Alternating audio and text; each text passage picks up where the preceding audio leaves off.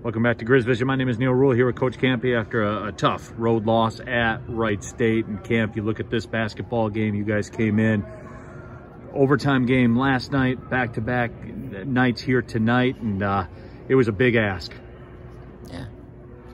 We're going to have to do that in the league tournament if we're going to get to the championship game. You're going to have to play Monday, Tuesday.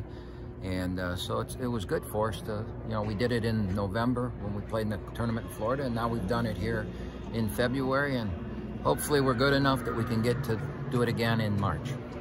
Camp, you look at this basketball game, they're really a back and forth affair. You guys had a slim lead at the half, and inside of 4 minutes there, a couple of possessions there, you guys turned the basketball over, and Wright State kind of pulled away from there.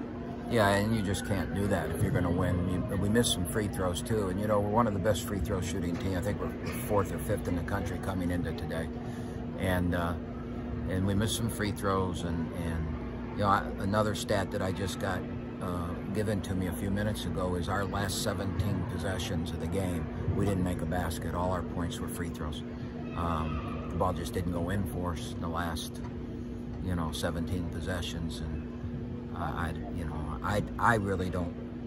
I mean, I don't know why, but it was the turnovers that got us. And there was a huge play in the game, Neil. We made our run with about 10 or so to go. We got up to a 7-point lead, and on a made basket by us, we did not sprint back on defense, and Tanner Holden leaked out. They got the ball over the top of us and got an and one.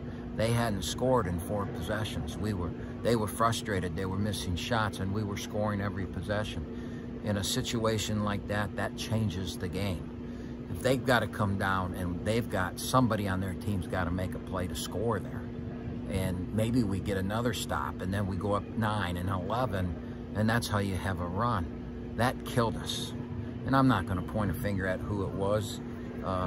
We did discuss that at length in the locker room, but that was the play of the game to me.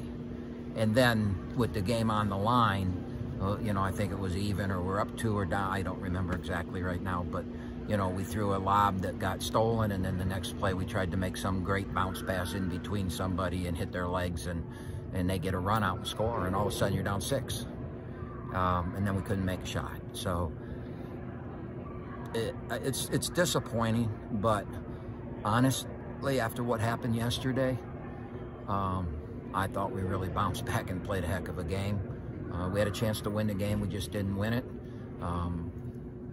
We'll get the chance to play both the team last night and tonight in our gym in a week. So, we'll see how we learned from it.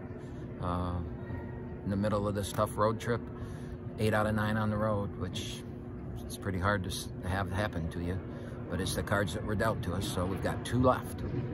We got to find a way to get on the road this week and win those 2 games. Then we come home to 5 home games, and let's just see what happens. All right, Camp, as always, appreciate the time. Greg Kampe radio show Monday night, too, at RJ's Pub as well, so look forward to seeing everybody out there. That will be, yes, that will be. That's the one that we have to go at 6 at, right? I got my dates mixed up. No, this one will be at 7. The Valentine's Day one will be at 6.